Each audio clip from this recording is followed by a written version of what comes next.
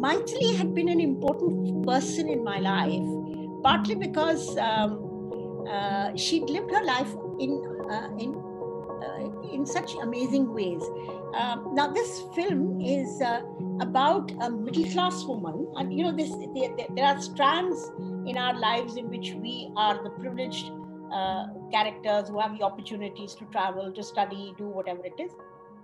But what is it that drove this woman to come back and also live the life that she does, where she's searching for something? So for me, then the most exciting part of Mythily's life became two things. She had borne witness to that terrible massacre in the sense that she went to it immediately after, but she had also traveled to the US and come back. In the late 60s, America is a churning place. There's so much happening over there. There's the civil rights movement, there's Vietnam on the horizon, there's all of that happening. And so the somewhat, ivory tower existence of the elite groups in India is ruptured when they go to the US, because they are catapulted into another world, which is actually completely different. And she begins to respond to that. So she comes back a changed woman. And the high point of her life is that she goes to Cuba. And she makes a clandestine trip to Cuba, because you can't travel to Cuba and come back easily because of the visa regime. This is still the 60s. So she was completely fascinating. Then she comes back and she goes straight into this agrarian dispute and this terrible massacre that happens to Dalits. So in a sense, the threads that connected her to a whole range of people who in the late 60s and 70s were actually turning idealistic.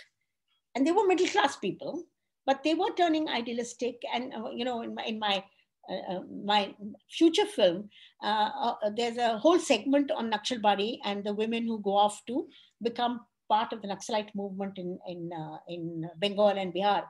So in that sense, I think the middle classes were not leading completely isolated existences. They were actually responding to cathartic moments in their own time. And I don't know if you people noticed it, but then Anupama, I think, is here, and Anupama is, if she's here, she will recall how marvelously she made that cut.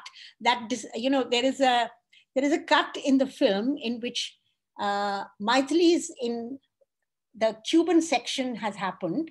She's traveled to Cuba, she's done all of that.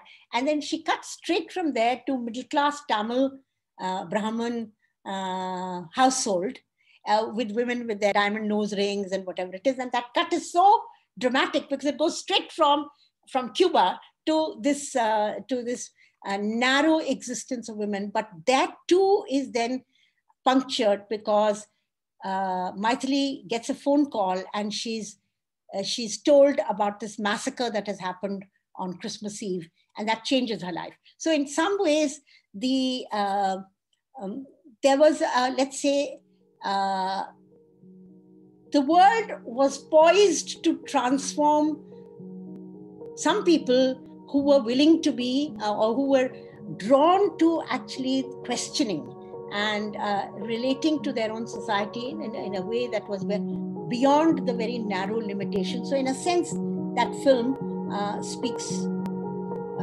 to me particularly in a certain kind of way because of that moment, when that happens.